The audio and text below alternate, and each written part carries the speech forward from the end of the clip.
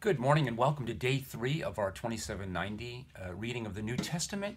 Today we're going to read Matthew chapters 7 through 9. We're going to read about the miracles that Jesus performed. We're going to read about the cost of following after Jesus and what it means.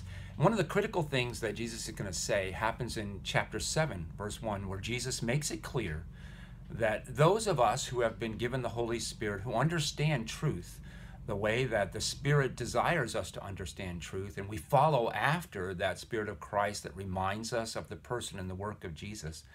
One of the last things that we want to be guilty of is judging people who don't believe us or don't think that what we think is true is true. That is the role of Jesus Christ. He died on the cross so that he could be the judge. And so we don't cast out anyone based on what they believe. We simply keep speaking the truth. We judge no one. And that's important for us and for the church to begin to understand.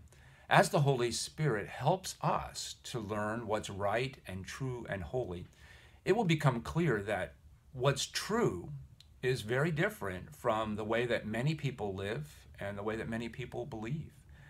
And so we can't condemn them.